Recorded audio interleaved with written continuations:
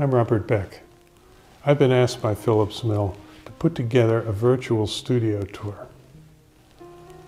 Now, a lot of my work has been done on the road, plein air, interiors, people doing things, but I'm doing more studio work now. All of my paintings are descriptions of my encounter with my subject, how it feels to be there. So the environment has a big influence on how I paint. My studio is very important to me. It helps me be creative.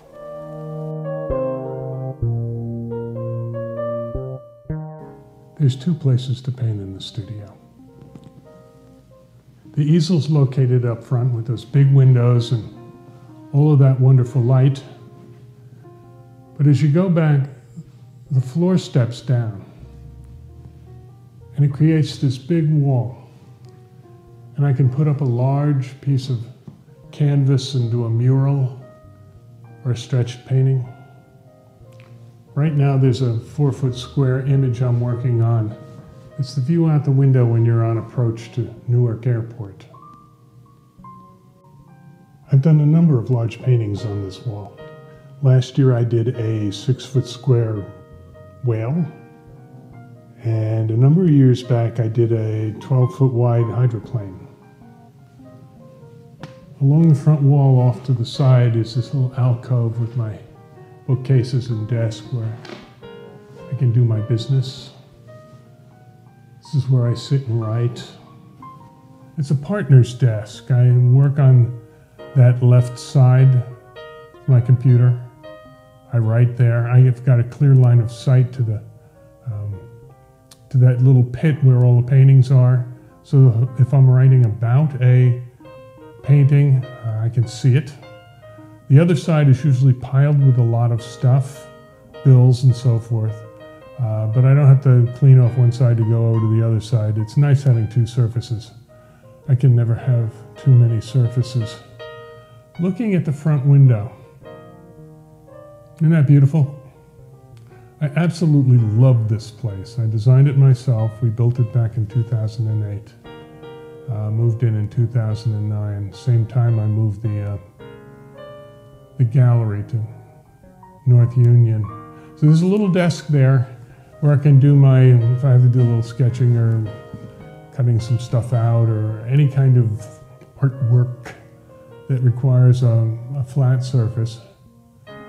We go into the corner there, and this is storage for paints and brushes, and you can see I have a lot of paintings up there on the wall. That one light in the middle, I call it my Frankenstein light. It was made by Charles Tiffany, specifically for me for this purpose. I put my back to the windows, and you can see my easel for painting by natural light. The windows face north. You can see across the room to that painting pit on the back wall and the other paintings. I'm going to point up, and you can see that there's also skylights down the end which bathe that wall in light during the day. So there's my immediate work surface where with my palette, where I mix my paints, junk, tubes. I'm working with Vasari paints now.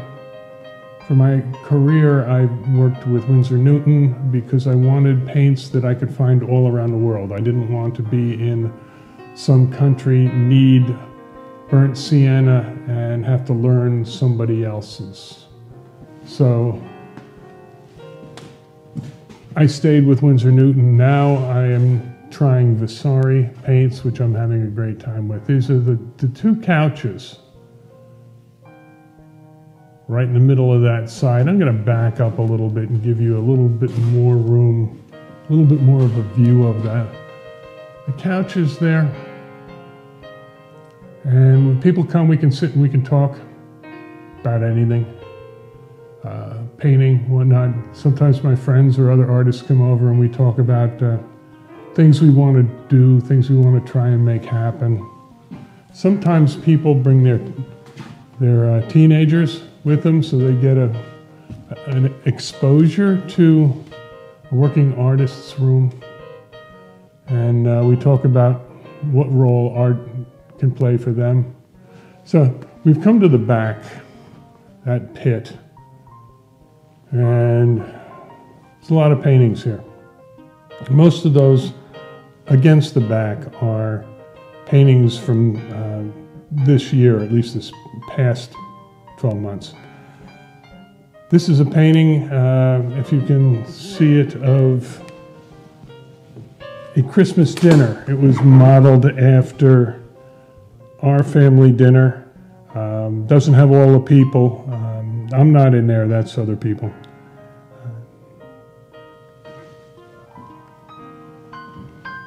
Looking in the back, that's the view of Lewis Island from Fred's breakfast when the sun's coming up. We're looking at the Empire State Building as you're heading in towards the Lincoln Tunnel in New Jersey. How you see that popped up, it's just a mile or two away, and it really distorts your perspective. Love the blue in that. There's a couple of main scenes. This is one of my most recent, and there's something about this. There's a magic that I love. I was trying to determine how the fog would work in this, and it seemed to turn out pretty well. Feels like it's moving through the water. Down on the floor we have Pop Heath. And this is a painting I did this spring. I divided this panel up into, just with chalk, into 8 spaces and did the progression of a peach blossom. Took some clippings, put them in a jar, some water, and over the course of 11 days painted 8 images.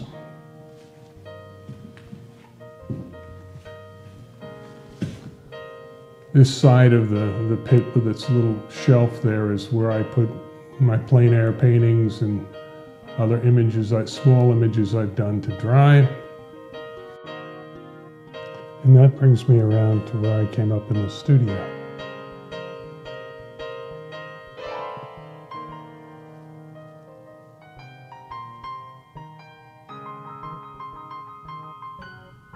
So there's a quick look at the studio.